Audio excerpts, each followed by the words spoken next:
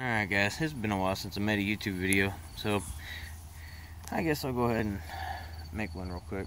I've been putting this little pedal boat, can't really see it very well, I got a mess here, but anyway, this little pedal boat goes on a little lake down the road, but I'm putting it on this trailer, and this trailer is just too heavy. It's just way too much metal on it, and plus the one of the biggest things I don't really like about it, which I could easily fix, is just switch the tires out with smaller ones, but I'm cheap and frugal and really don't want to buy new hubs and everything else. So I'm gonna build a trailer, and this is what I'm gonna build it from.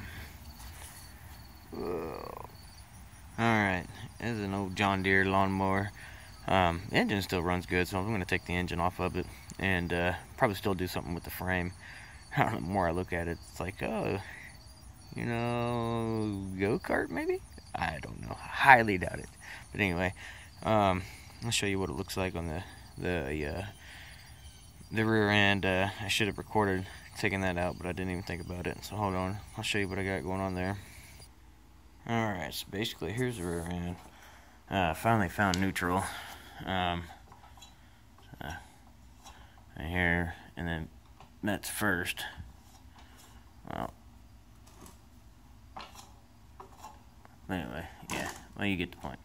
Anyway, here's the rear end, and what I'm basically gonna do is get a couple of these 2x4s on those mounting holes,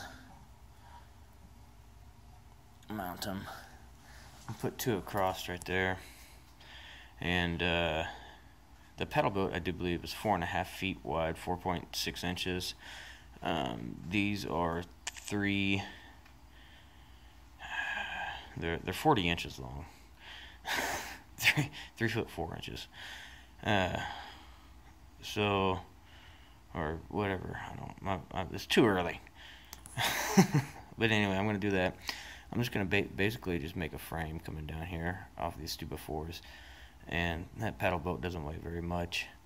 And then I'm going to take that, and I've got this little tow behind that you can hook up. I have no clue where I got it. Someone probably gave it to me, but at the front, I'm going to hook that up to the front and do that, and that should be it. So stay tuned for that one.